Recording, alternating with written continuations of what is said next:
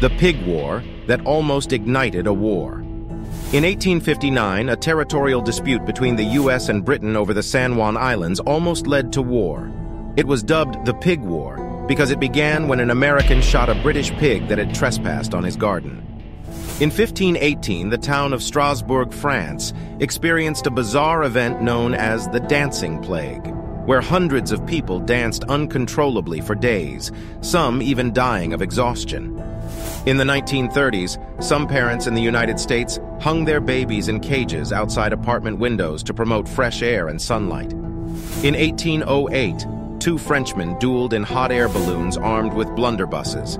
The duel ended with one of them getting shot and falling to his death. In 897, Pope Stephen VI exhumed the body of his predecessor, Pope Formosus, and put him on trial. The deceased pope was found guilty, stripped of his papal vestments, and thrown into the Tiber River.